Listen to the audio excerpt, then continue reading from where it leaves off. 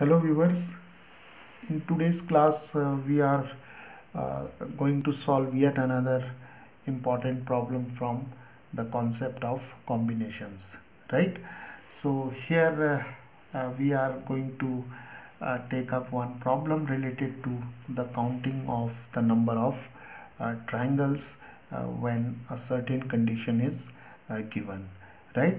So here we have a problem to find the number of triangles that are formed by choosing the vertices from a set of 12 points, 7 of which lie on the same line, right?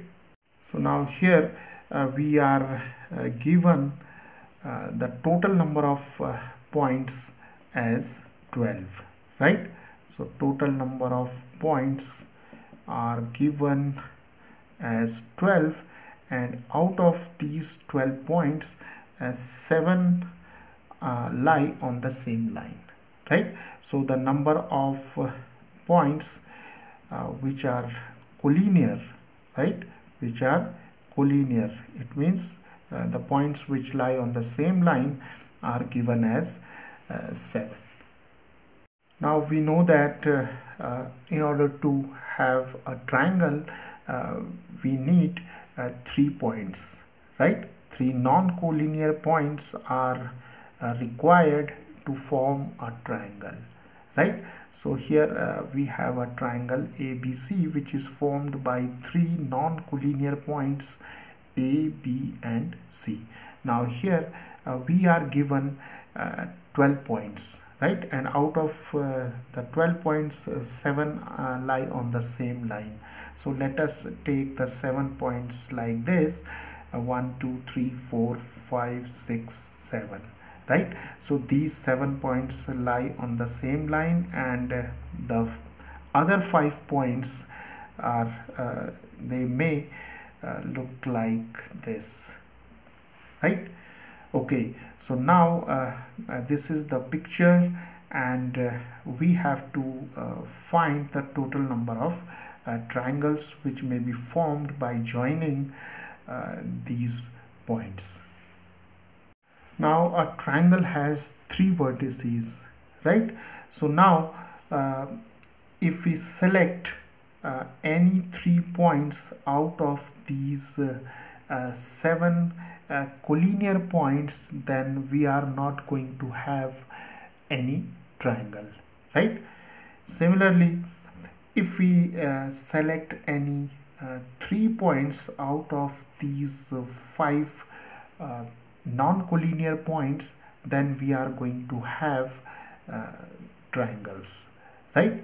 So now here what we will do, since we have the total number of points as 12, and let us choose any 3 points out of these 12 points to have the total number of triangles, right? So here we have 12C3, then we have 12 factorial over 3 factorial, and this is 9 factorial. So here we have used the result, that is NCR is equal to n factorial over r factorial and n minus r factorial, right?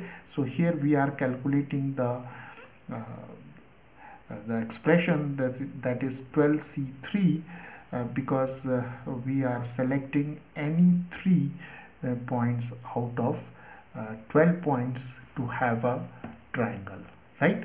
So now if we calculate this expression, we have 12 times 11 times 10, and here we have 3 factorial is 6, and here we have 9 factorial, then we have 9 factorial, these two get cancelled, this is 6 2s are, so we have 22 times 10, that is 220, right? So 12C3 is the case when we have all the 12 points as non-collinear. In that case we have 220 triangles that could be formed had there been 12 non-collinear points, right? But here we are given 7 collinear points, and these 7 collinear points do not contribute towards the total number of triangles, right? So now if we take 7C3, it means if we select any 3 points out of 7 points, then we have 7 factorial over 3 factorial. 7 minus 3 is 4 factorial. This is 7 times 6 times 5 times 4 factorial, and this is 3 factorial is 6. Here we have 4 factorial. These two get cancelled, these two get cancelled, and we have 35, right? So now 7C3 is equal to 35. It means we do not have these triangles because the 7 points are collinear, right? And hence they will not contribute anything towards the total number of triangles when we have 12 points and we have to choose 3 points out of 12 points to have a triangle, right? So what we will do, we'll subtract these two quantities. So the total number of triangles is given by 220 minus 35, which is 185, right? So the net result or the net number of triangles which can be formed by selecting any 3 points out of these 12 points, in which 7 points are collinear, is given by 185. And here always remember that these collinear points do not contribute anything towards the total number of triangles.